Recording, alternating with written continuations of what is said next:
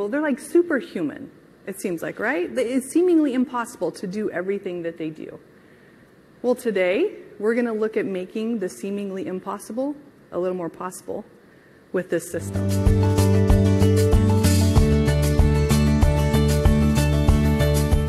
Because time is not your most limiting resource.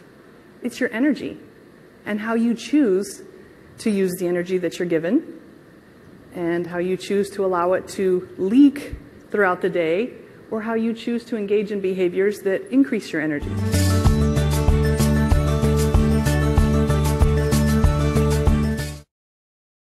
I was born to help others. I've been doing this since I was a small child.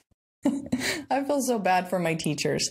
I was that annoying kid that would finish their work and then get up and go help everyone else with theirs. I mean, this has been a theme throughout my entire life, personally and professionally. I even went into the field of law enforcement to help others. Now, everything I've done up until this point in my life, what I've learned, who I've become, has prepared me to finally be doing what I was put on this earth to do, to help others help themselves.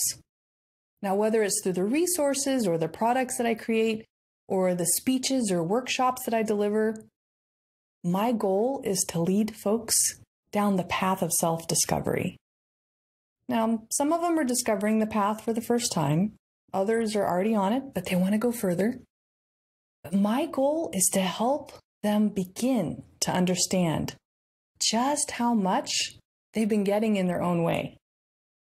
This is a beautiful place where unconscious behavior becomes conscious. They realize that they have a choice and a responsibility to live the life that they desire, that they deserve. Life is no longer just happening to them. They're making it happen. The realization of just how much one is getting in their own way, it's not an easy one. I know this. There's denial, fear, a whole host of emotions along with it. I'm just grateful that I have the skill to guide people through this process in, dare I say, a fun and inspiring way. People leave our time together ready to make some real change in their life, taking full responsibility for how they experience their world. Essentially, I am the spark that lights the fire under their butt.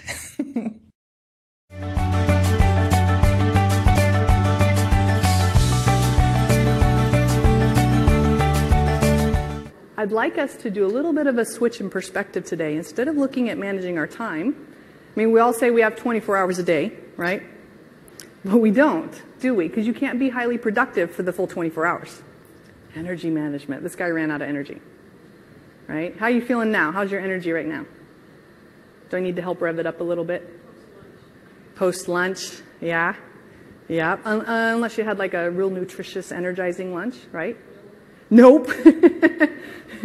Carb coma going down, right? Okay. This is the whole idea of the system, is you become aware of your energy and how you use it. And it's a commodity. It's like a bank account. We're given a budget every day. So now you can more consciously choose how you are going to use your energy and how you're not going to use it.